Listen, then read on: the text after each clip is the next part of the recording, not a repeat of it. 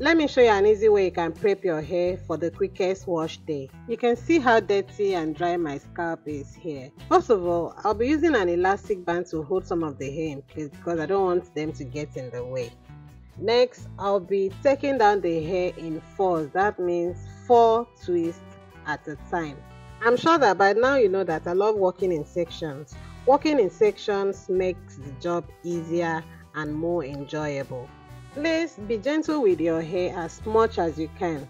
Notice that I sped up this video, so I was not as fast as it looks. So don't go and be hurrying or rushing your hair because you're going to break your hair if you do that. So now I'm done with that section. I'll go ahead and spray water on the hair. And please remember to spray water in your hair before you start. I forgot to do that at first, but I did that on subsequent ones. It will help to soften your hair and you'll have no or minimal breakage. Next, going with your oil, use any oil of your choice. Here I'm using coconut oil, and make sure you use lots of it and concentrate on your tips because that is the part of your hair that needs it the most.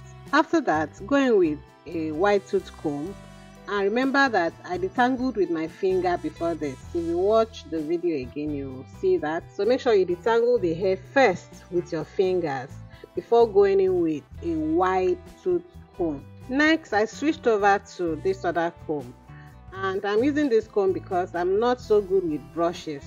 So if you're good with brushes, you can use your brushes here. I tend to lose my hair a lot whenever I try using brushes for this purpose. So this comb is a lifesaver. It detangles my roots thoroughly. So after detangling the hair, we are going to braid it, and notice that the root of the hair is going to be very loose.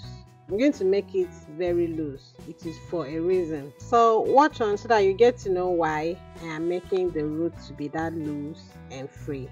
And for the body of the hair, you can make it tight or a bit loose, but the tip has to be tight because you don't want it to loosen up while you're working on it. Make sure that there is no pressure or any discomfort of any kind. You should be able to move your hair in any direction.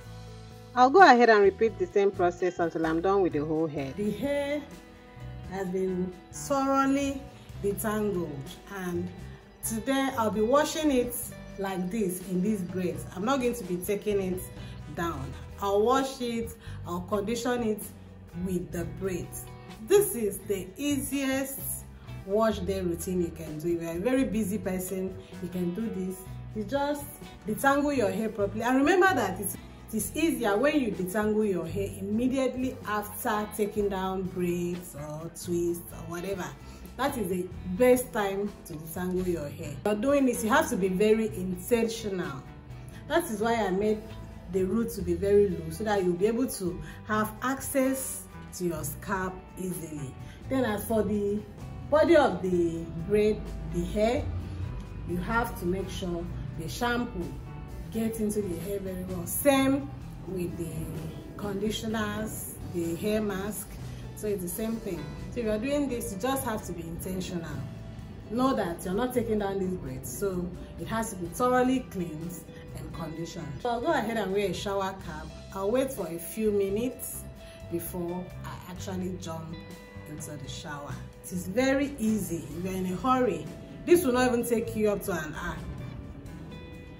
Apart from the waiting time for the hair mask or leave-in conditioner.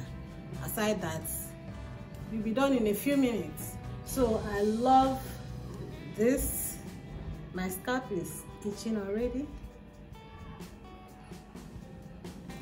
I'm going to be using Mielle. This is what I'll be using for my wash day. So guys, remember to give me a thumbs up. Subscribe to my channel if you are yet to do so. I'll be waiting for you in the comment section. For now, bye.